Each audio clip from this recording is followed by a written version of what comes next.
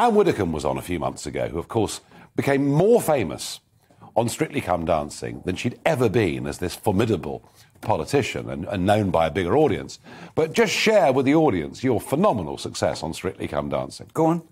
Well, from what I can see, you've actually managed to get the lowest score ever on Strictly Come Dancing, 8 out of 40, and you were described by Craig Revel-Horwood as Britain's worst dancer. And Bruno said it was like watching a Reliant Robin circling a Ferrari.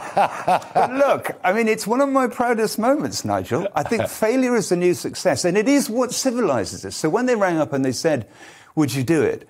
I instantly said no, because I'm just, I'm as agile as a JCB. But my wife said no, because it will show that you are, human and that you can laugh at yourself. And I think it's really important. And for months afterwards, people would come up to me in the street and say, well done, mate.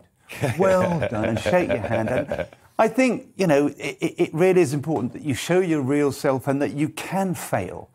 And that's good. It's the right message. In this world of influencers who say we must all be world-class and billionaires, a bit of homegrown failure goes a long, long way.